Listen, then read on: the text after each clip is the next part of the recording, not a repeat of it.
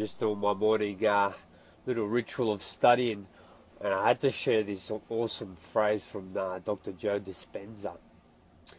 Change your personality and you change your personal reality.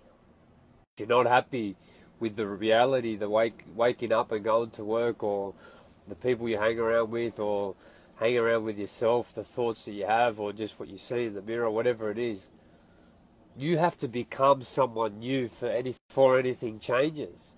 You can't just want something first to happen and then you change. You have to become someone new. You have to create a new character. You have to become a new personality.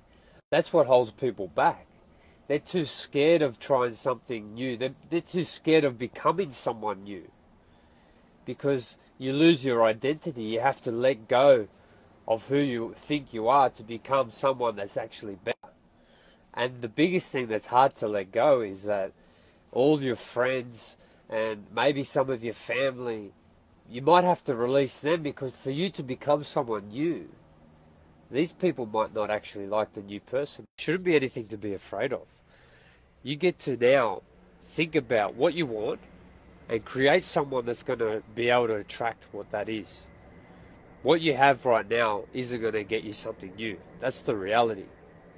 Don't worry about losing friends, family, or losing yourself.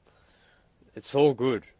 You create someone new, and those people will come back because they're going to respect you for actually becoming someone more evolved, more mature. There will be some solitude. There will be some kind of isolation while you go transition into becoming someone new.